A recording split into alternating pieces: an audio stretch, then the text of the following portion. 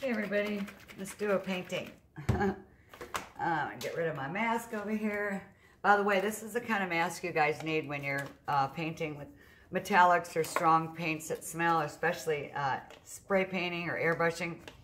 Those little hospital masks that you get when you go to the emergency room or the doctor's office for hiding a cough isn't going to get it. You need a respiratory type of mask. Okay, now let's get out this New Year's painting, guys. I have an orange here. I'm not sure if I'm going to use it. I was deciding. I originally was just going to do the 3 colors, but I just seen so much here. I'm not really sure what I want to do because I'm just so excited about these colors. I can't stand it.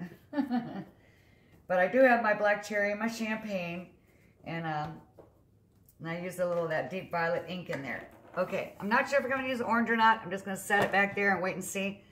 So what I did with this board, I have just a wood board here. I stained the sides with the black cherry color and a sponge. And then I took it outside on the porch and just gave it a light misting of this silver metallic type spray. So I can still see the board underneath.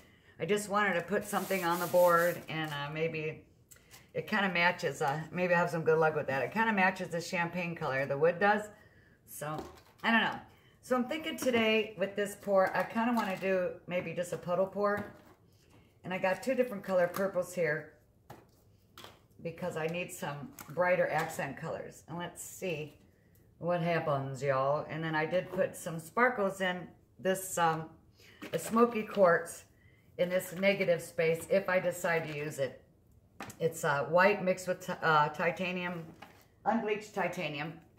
And then I put some sparkle in there. And this is the only one that has silicone in it. I thought I'd do it backwards today. Instead of putting silicone in the paints, I put silicone in the negative pour. Okay, now, let's see here. Get my rag and everything ready. Get my water over there in case I need it. Okay, everybody, let's see. What do I want to start with? Let me get a couple stir sticks. Stir this up a little bit. I have small amounts of paint in these tiny little cups because I don't want to use a big cup today. But the thing I have a problem with is that a lot of times I find that I don't have enough paint because I'm paying too much attention to all these people that email me or send me messages, and because all my messages don't end up at the bottom of my video. I get all these private messages and then commenting on the video or this or that, or they'll on my Facebook page, they'll say something and then they'll go back to watch the video on YouTube and then don't make a comment there. They make a comment on Facebook. So a lot of people are telling me, like, you know, don't waste paints, and what do you do with the leftover paint? And it's stuff like that, you guys, that'll keep you from experimenting and doing what you really want to do. Those people that say don't waste the paint, it's not, you're not wasting it. You're doing something with it. You can't help it if you got something left over that you're not going to use or whatever. It doesn't matter. It's no different than, like, with me, sometimes I get in a rut, or we all get in an artist block or whatever, and I get in a rut and I lose my own creativity because I sit around and watch too many other videos, and it goes on and on and on. And it's like I forget who I am, and I don't have time when I keep answering all those questions and stuff. So I'm trying to answer questions in videos, but it can get annoying when people sit there and tell me, like, oh, you're wasting paint or whatever. You know, I'm doing what I want to do and the best I can, you know. Not trying to sit here and vent and bitch and complain, but this is the way it is, y'all. Okay. I'm going to start off with the champagne color because, actually, let's see. Maybe I don't, because it's too much of the background colors. So let's start off with some purple or some chocolate. Let's start off with this purple. All right, everybody.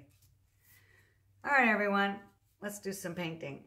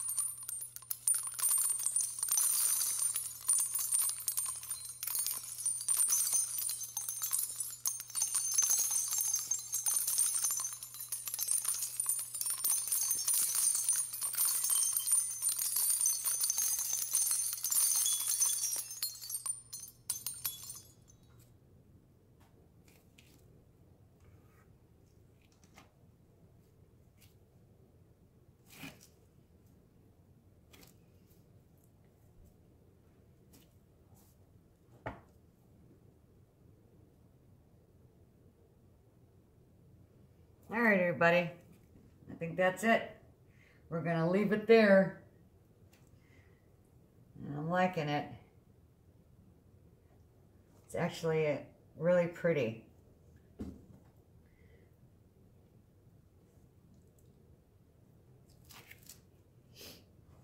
Lots of gold down the side here. That little negative space. All right, well, let's go down and see what it looks like up close.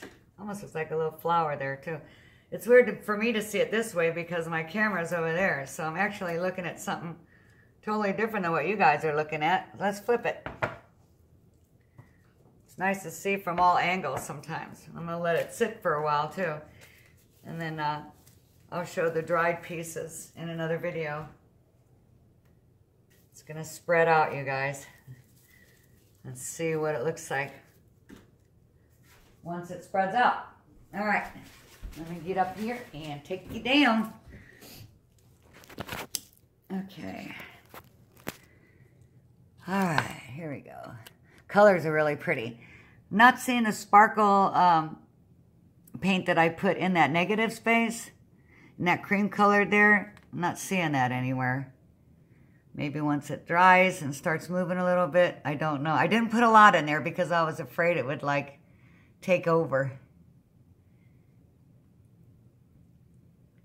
This is making me want to do another cheetah painting. Looks like a little river runs through the cheetah. It's pretty, you guys. The cells are intact.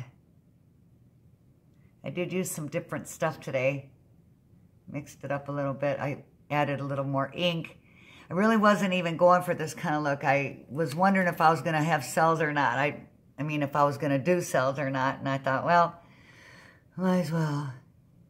But it's weird that the only thing I had silicone in was the negative space. So it's really popping through. All right, everybody. Let's see what it looks like when it's dry. Thank you for watching.